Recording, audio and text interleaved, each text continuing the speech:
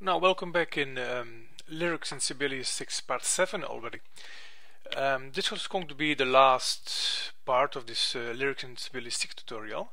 And to begin, I want to show you how to create blocks of lyrics in Sibelius. So blocks of lyrics are just a simple text block with lyrics that are going to be sung on the same melody. So instead of having 3 lines here, you can also just have the first line only, the text line, and then add those other parts as text of lyrics, blocks of lyrics in the score. And the way you do this is as follows. First, find the place where you want to put the lyrics, the lyric blocks, then go to Create, Text, Other System Text, and here you find block lyrics. Now you can just click somewhere and start typing lyrics as blocks at the end of the score, for example, and it goes over it covers over the state, but you can just pull it down.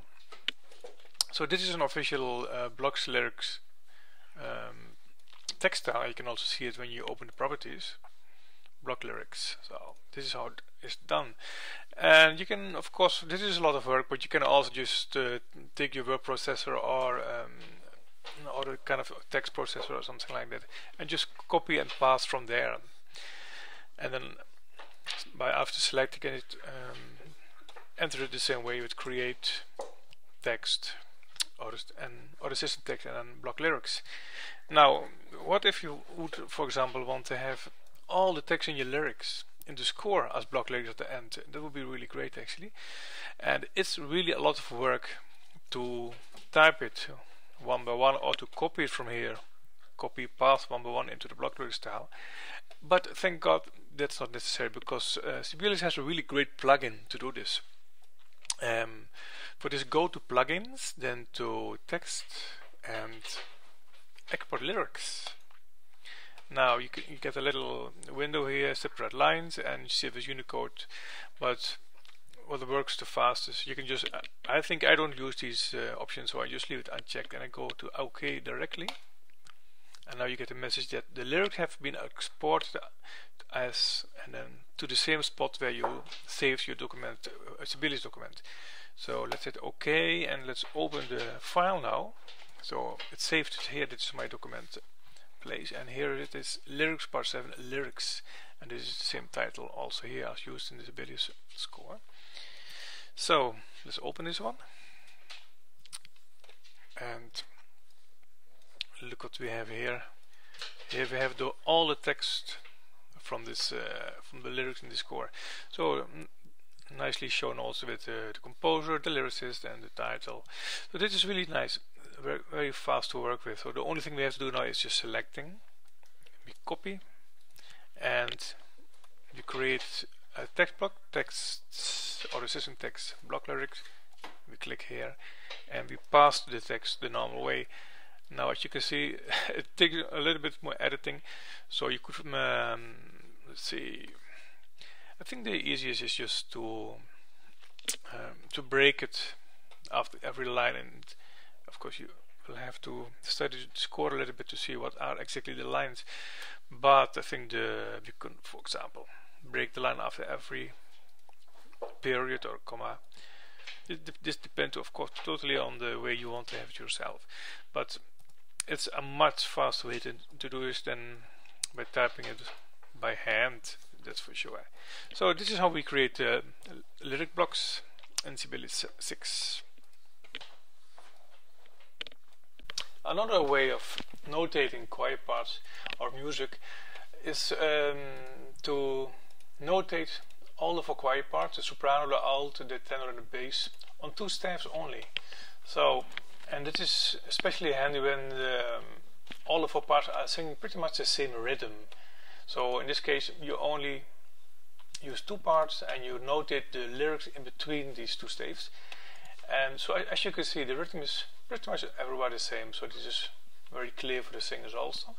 And you can do this because you want to save space, for example, instead of having really extended scores like here.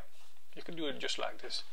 Now there can always be a little difference in the 4 parts, and in case this happens, for example here with this tablet, this is a kind of a melisma tramp. They always sing, all of them sing one syllable of a note, but this the alt, for example, sings a little melisma. So, and the way you note it is just the normal way. You use a slur to make clear that this is a melisma. And other thing that can happen is, for example, when the rhythm is different, and this way it's just a normal different rhythm. So, and what you do then, instead of keeping the syllable directly under the note where it starts, you put them in between the 2 notes that are different. So this, of course, for the other voices, this is paying a little bit more attention because their words start a little bit later. But it makes it clear that there's a different rhythm, and so you put them in the middle between the 2 notes of the voice. It has a different rhythm. So this is how you could how you notate a shared lyric line for more voices. And here is another example of creating lyrics in a different way.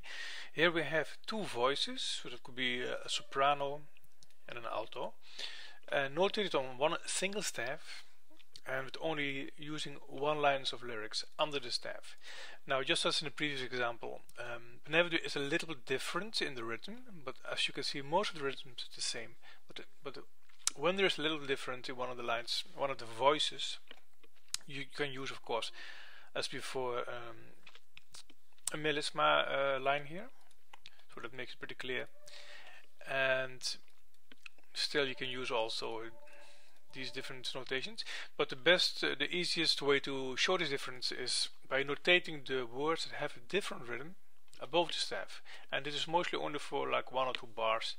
And really, if it would be a lot of bars that have different rhythm in the voices, it's easier to write it out on 2 different staves.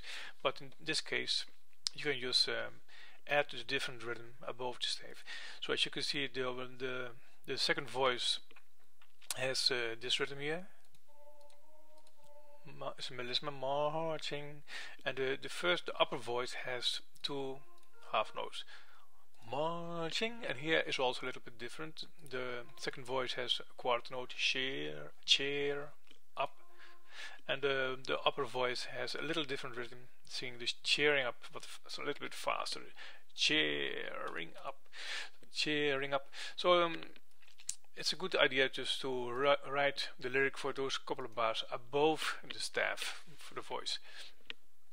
And the way you do this is by selecting the notes where the lyrics have to go above the staff, then go to create text lyrics, and then we choose lyrics above staff.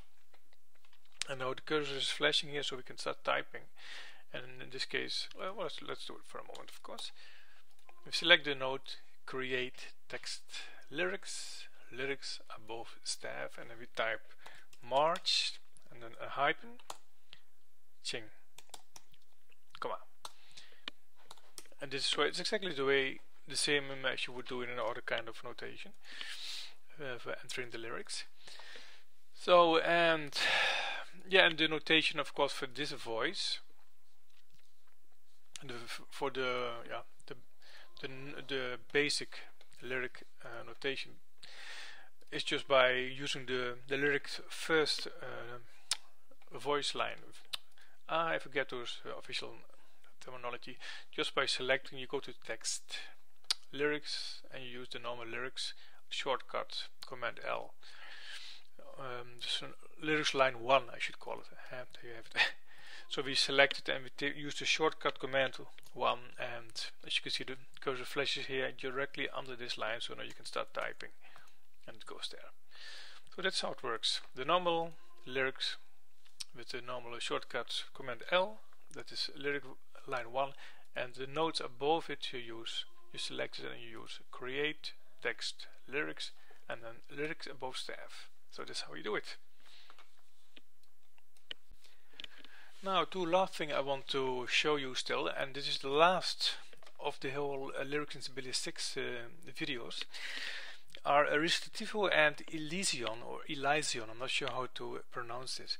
Recitativo is mostly used in, or a lot used in operas, and that means that a dialogue is being sung on a single pitch. Now, how would you do this in Sibelius? You can of course notate every word of the dialogue separate, but mostly it's notated on a single note. So, for example, if you would type this note here, all dialogue, the whole sentences would be sung on this pitch. And how can we notate this in Sibelius? Well, first we go into lyric mode, lyric line, and the shortcut command L. That should be used all the time by now. And let's type the first word. Now this, and now I need a space. How do I make a space? I can type the space literally, but then my mouse is gone because it wants to jump actually to the second note, but there is no second note. So how can I create a space without that the cursor jumps away to the next note? Now we can do this the same way we did with creating lyric numbers, the verse numbers, and that is by using the combination Alt space. So I tap Alt space, this, and now I can type the next word is Alt space, how, Alt space, it's, and Alt space. Done. So there you have it. Now I have a nicely a sentence under a single note, under a single pitch, and well, this like a nice single line of text under a single pitch. So this is some kind of recitativo. Another thing is using an elision. Elision, I'm not sure how to spell it, pronounce it, but the way we do it, and mostly it's used in liturgic text like here, for example. But let's use it in a normal text way here. We can actually demonstrate it by one of the words here. So for example, let's see, we want a little elision symbol here. The only thing we have to do is type an underscore, and there you have it, a little elision.